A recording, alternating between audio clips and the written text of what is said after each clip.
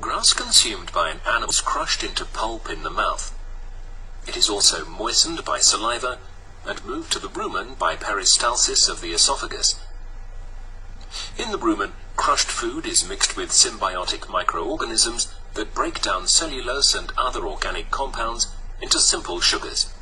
These in turn are transformed into organic acids such as acetic acid and butyric acid, and gases such as carbon dioxide and methane.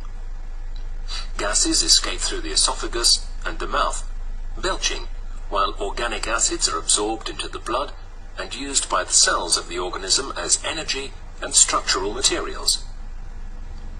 The rumen bacteria also bind inorganic nitrogen and incorporate it into their own proteins. These bacteria also synthesize B-complex vitamins. Apart from bacteria, the rumen is also inhabited by ciliates. Some of them break down cellulose, while others feed on the rumen bacteria. The cud fermented by microorganisms is moved to the second chamber, the reticulum, where it is further grinded and formed into balls. These are regurgitated by antiperistalsis into the mouth to be chewed again. Thoroughly chewed and swallowed again, the digester is passed by peristalsis to the third chamber, the omosum, where water is absorbed and the digester condensed. From the omosum, the condensed digester passes to the abomosum, the final chamber of the stomach.